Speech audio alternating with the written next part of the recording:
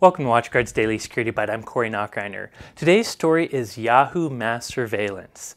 Yahoo certainly isn't having a good couple of weeks. A little while ago in one of my videos I talked about how criminals were selling over 200 million Yahoo credentials on the underground.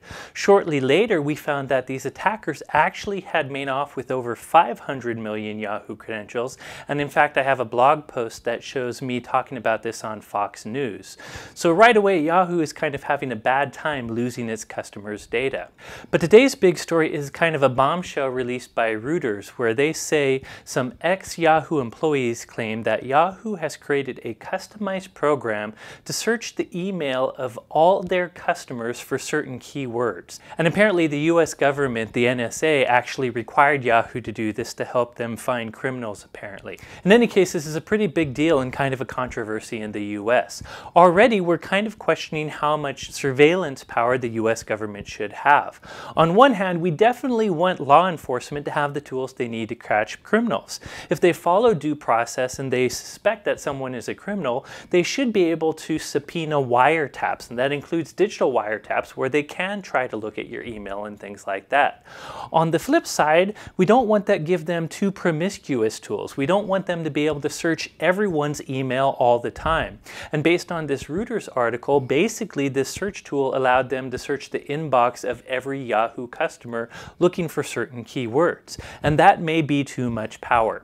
In any case, it's a very interesting story. I recommend you check out the Reuters article and a couple other publications' article about this particular issue. Now, I will say there's not a lot of evidence one way or other about this story.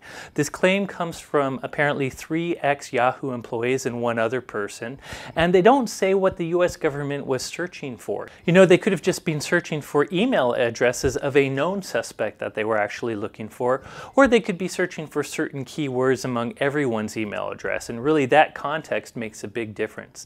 In any case, this is really a big deal, and I think countries in the world, including the US, needs to have transparent talks, transparent conversations about how much power you should have, how much due process you need to go through before you can do this sort of surveillance. It really is a big deal, and it has economic consequences as well. For instance, Yahoo is a global company. If other countries learn that the US can coerce a company to search all their users' emails, that may cause other countries not to do business with a US company. So this really has a lot of interesting ramifications. Now, I don't have the answer here. I'm interested in your guys' opinion, but at the very least, the practical takeaway is make your voice heard. This type of issue should be a subject of debate.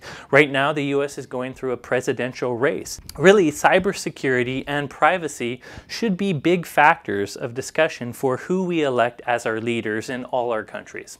Anyways, just a fascinating story, and I'm sure we'll update you as new information is available. That's it for today's story. Thank you for watching.